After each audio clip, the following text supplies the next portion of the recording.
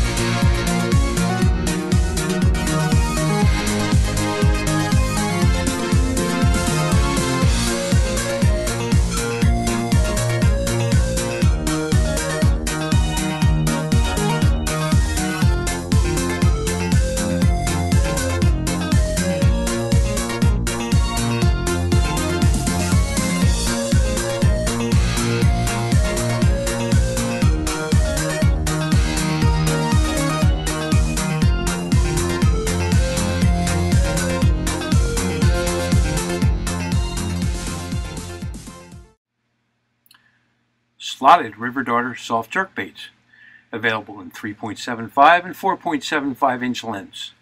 They have a solid nose and a belly hook slot for early rigging and positive hook sets. Internally weighted with salt and sand for one of the fastest sink rates available today.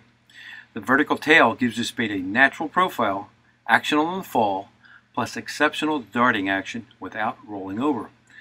These will perform a consistent walk-the-dog retrieve under the water due to the keel effect of the recommended hooks.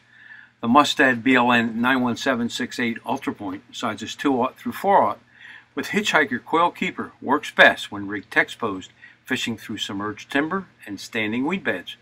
3/32 ounce weighted hooks are available for deeper water and heavy current situations. They will not compromise the natural action of these soft baits. Excellent bait fish profile representation with a vertical action tail.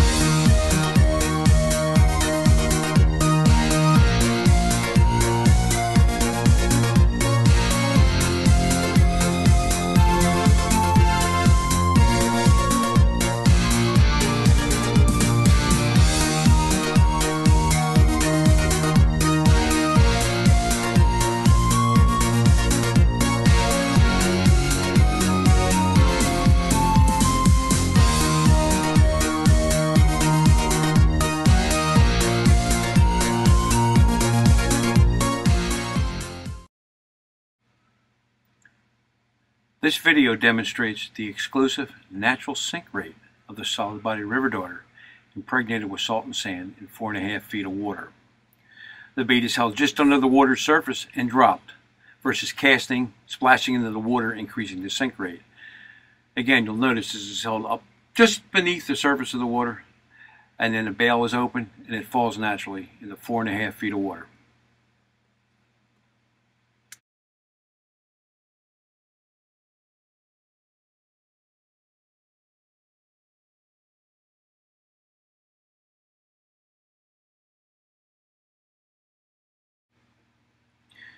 This completes our 2014 underwater lure and rigging video demonstration.